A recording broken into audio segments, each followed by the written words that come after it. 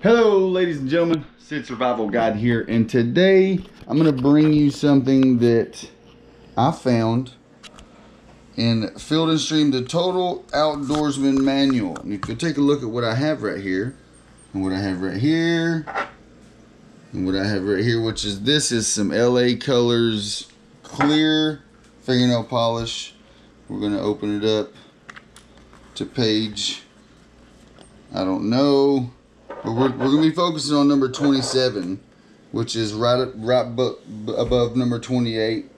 You know, break wind like a commando. And what we're going to do is we're going to follow these guidelines, and we're going to turn these matches into waterproof ones. So, here we go. Alright, so the first thing it says to do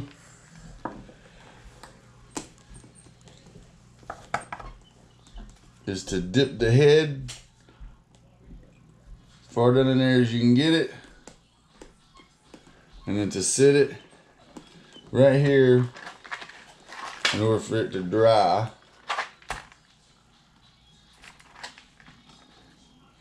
And we'll do 5 of these.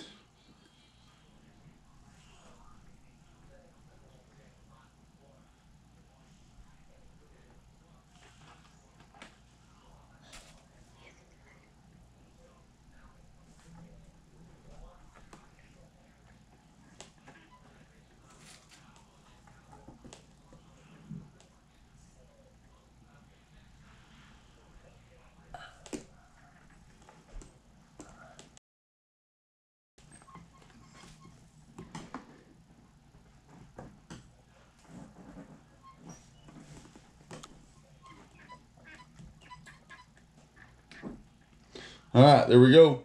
We are going to take and let these dry, and I'll show you what's next after that. All right, ladies and gentlemen, and here we have the second part of making these waterproof matches on our own. So we are going to take and we're going to dip the other side just like this, and then we're going to lay them sit on this parchment paper so that we can let them sit and dry, and then we will move on to our testing phase.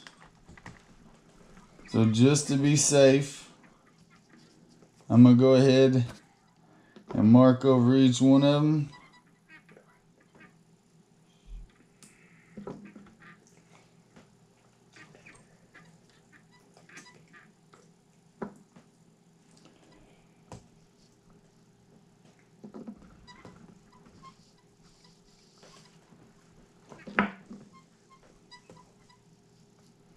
And we will check back in a couple hours and see how they work, guys. We are dry. And as you can see, they have like a film on them. They smell just like fingernail polish. So we are going to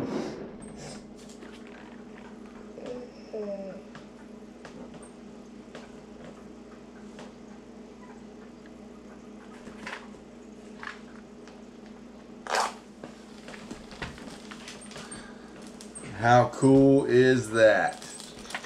If you got enjoyed the video, make sure to like and subscribe and check out all the social links.